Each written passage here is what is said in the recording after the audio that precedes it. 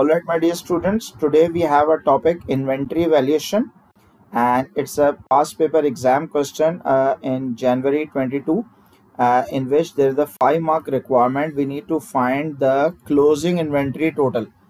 Okay, so beta, there are basically three methods to find the inventory. One is first in, first out, then we have last in, first out, and finally we have average costing method. So in this question, we are discussing first in, first out. So there is an assumption of first in, first out. That means the inventory that we have bought first should be the inventory that is going to be sold first. Okay, so if we have bought something first, then this should be sold first, and the inventory that we have bought later part of the year should be sold next. Okay, so this is only an assumption, and for this there are three types of assumptions: first in, first out, last in, first out, and average cost method. So it's not necessary that the physical flow of goods also is first in, first out. So most of the time we follow first in, first out, because whenever you go to some shop, so the shopkeeper mostly try to sell you the older stock, because the older stock is about to expire or going out of fashion. So most of the time shopkeepers, store owners want to sell the earlier stock first. So this means they are also using the first in, first out in reality. But we are not talking about the reality, we are just talking about the accounting consequences of first in, first out. Now let us see beta, there is a periodic method, although the periodic and perpetual is the same in first in, first out, because both of the methods would give the same answer. But in average cost method, periodic and perpetual have different answers. Following information is available for the year ended. Now the year is ending on September 21. So the year must have been started on, after September comes October. So the year must have been started on October 2020. Now beta, there are three products: standard, deluxe, and super, and opening inventory is available for all these three units. So for standard unit, we had 200 units at the start of the year, and these were bought for £10 each. Okay, and for deluxe we had 100 units, and these were bought for 12 sterling each, and similar is the case for super. We also have some opening inventory. Then we have bought a new product this year.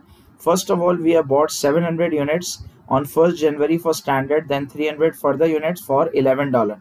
Now as you can see, the price is going up from 10. Now the latest price is 11. Now similar is the case for deluxe and super. We have bought new lots in this year. Issue during the year. What does issue means? Issue means beta, we are selling the inventory during the year, and we have sold 950, 400, and 150 units of these three products respectively. Now what we need to do beta, we need to find the closing inventory. Now there is a simple formula for calculating closing inventory. And what formula is it beta? The formula is opening inventory add purchases minus sales is equal to closing inventory. Now it's very logical that where do we get the closing inventory? It must be there that at the start of the year we had some of the inventory, and in this year or this period we have bought some new inventory, and in this period we have sold some of the inventory. So the remaining inventory would be what? Closing inventory. So first of all, see about the standard product. So beta, our standard product, how many units we had at the start of the year? We had 200 units. So the opening inventory would be 200. How many units we have bought this year beta?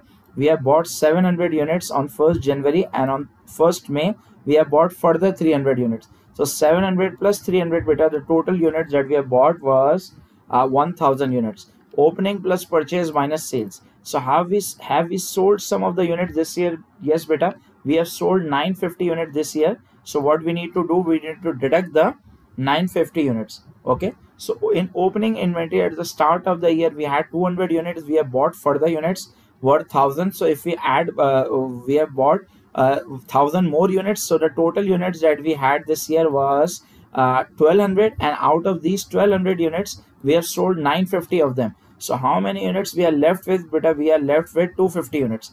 Now the question here arises, sir, which is the method? The method is first in, first out. Now the assumption is that first of all, when we started selling these units, 950 units, first of all we'll be selling these 200 units, because these were the first in. Okay, and then we are going to sell these 700 units, and in the last we are going to sell the units of this. So if we have started selling from the top, so this means beta the closing inventory we would had from the bottom. Okay, so you just remember one thing, in first in first out will be started selling from the top, and the closing inventory must we have from the bottom. So how many beta units of closing inventory we had? We had 250 units. So the closing inventory should be from the latest lot, and the latest lot that we have is for 300 units, and out of this 250 units would be left over, and the 250 units cost the business how much? The cost the business 11 sterling each. Now what is this net realizable value? Net realizable value, there is a formula for net realizable value, and the formula is selling price, okay, the price that we will fetch if we sell the units right now, minus cost to sell. Any cost that is necessary to make the sale happen would be deducted from the selling price in order to find this NRV. So we aren't supposed to find NRV in this question. We are already being provided with the NRV. So what we are going to do, beta, we are going to take the lower value from the cost and NRV. Why? Because there is an inventory valuation rule, and there is a accounting standard for inventory. The name of the standard is IS2. Basically the number of the standard is IS2, and that governs with inventory, and IS2 states that whenever we are going to inventory value inventory at the end of the year, we should take lower of the two values, and the first value would be the original cost that we have bought the asset, and second would be the NRV. Now as we can see in this question, we have bought these 250 units, 300 units out of that 250 are remaining. We have bought it for 11 pounds each, but net realizable value is still $12. So this means if we still sell this inventory, we can easily earn what price? $12. So what we are going to do, beta, we need to select the lower value from both of these two, and the lower value would obviously be 11. Okay, this is also an application of prudence concept, and the prudence concept, beta, says that profit and assets shall never be overstated. Okay, so if we are going to take the higher value, this means that the profit we are going to earn in the future, we are recording the profit immediately, which is against the prudence concept, and in that case our inventory would also be overstated. So therefore we are going to take the lower value from the cost price and the net realizable value. So beta, we are left with 250 unit, and 11 is the cost that is lower. So the total value for standard unit is how much? 2750. Now let's move to the deluxe product. So first of all, beta, the formula would remain the same. Opening value, how many units we had at the start of the year? Beta, we have 100 units. And how many units, further units we have bought this year? 400 plus 100, this means 500. So at the start of the year we have 100 units, and we have bought 500 further. So now the total is 600 units. And how many units we have issued or sold during the year? We have sold 400. So out of these 600, beta, we have already sold 400. So the closing inventory units are only left how much? 200 units are left. Now the question is that, sir, the 200 units would be left from the top or the bottom? So beta, in first out we start selling from the top, so therefore the closing inventory must always be from the bottom. Okay, so the closing inventory would be the lowest latest inventory. Okay, now how many units we have at the end of the year? Beta, we have 200 units. So 100 units would be taken from this inventory, that is latest inventory, and further 100 units, beta, can be taken from the inventory on top of that. That is we are going to work on the descending order. Okay, from bottom to top. 100 units worth $13, and further 100 units worth $12. So basically we have two inventories. 100 units have different costs, and another 100 units cost us differently. Now we also have a net realizable value, and that is $14. Now what we need to do, beta, we need to compare this 12 and 13 with the $14, and we need to see whichever is the lower value. Either 12 or 13 is lower, or either 14 is lower. So obviously, sir, 12 and 13 is lower. So we are going to value these on the cost again, 12 and 13. So sir, for example, we had this NRV value, and this was maybe 11 or 10.5. Okay, so if this is 11 maybe, so what we are going to do, beta, we need to value these 200 units on 11 now, and not the 12 or 13. Okay, so we are going to value it on the lower value from the cost or NRV. So what we are going to do, we need to value it on the lower value, that is lower is 12 and 13. So if the lower value was maybe 10, if NRV is 10, then instead of valuing it on 12 and 13, we can value it on $10. Okay, lower value. So 100 units have been bought for 13 and the remaining 100 have been bought for 12.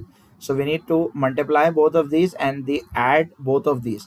Okay, 1300 plus 1200, this becomes 2500. Now we have the last inventory, that is super. So beta, opening inventory is how much? 50 units, and we have bought further units worth how much? Not worth, we have bought further 200 units. So 50 plus 200, this becomes total 250, and out of 250 we have sold 150. So this means only 100 units are left at the end of the year. Now the question arises, sir, what would be the value that needs to be placed on these 100 units, beta? So these again, first in first out means we are assuming that when we sold 150, so the order should be, first of all we would sell these 50 units and then we would sell 100 units from these.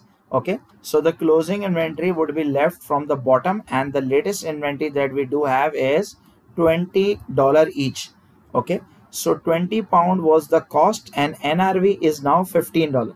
Now why is NRV lower here, beta? Maybe the inventory is obsolete or damaged or out of fashion, or due to some other way the inventory value has gone down. Okay, since when we have bought those inventory, okay, we have bought it for 20, but the realizable value only 15 pound can be earned by selling this inventory. So what we are going to do, we need to value it at the lower value, and the lower value is now 15. So we need to apply $15 pound on the 100 units, and this would become 1500. So what we need to do, beta, we need to add up all of these.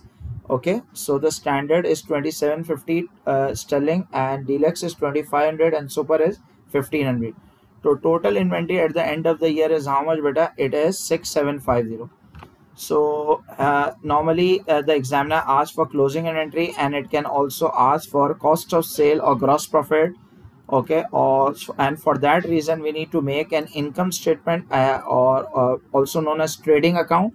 So the trading account is only till gross profit. We are going to start with the sales, and as you can see, we aren't being provided with the selling price. Okay, if we are being provided with the selling price of all of these 3 units, we need to multiply it with the selling price. Okay, the units that we have sold multiplied by the selling price, we would get easily sales revenue. Then we need opening inventory. Now as you can see, opening inventory is given for all of these 3. So if we are making separate trading account for all 3 units, 200 into 10 opening inventory would be 2000 for standard. Then for deluxe it would be 1200, and for super it would be 1000. This would be opening inventory. Then purchase, what we need to do, we need to just multiply 700 into 10, 7000 plus 300 into 11, 3300, and need to add up both of these. Then this would be the purchase for standard. Similar would be the purchase for deluxe. Similar way we can find this. And opening at purchase and closing inventory, beta, we have already found out. Opening at purchase less closing would be cost of sale, and if we deduct cost of sale from the revenue, we can easily get gross profit. And this is the way, beta, we calculate closing inventory using first in first out.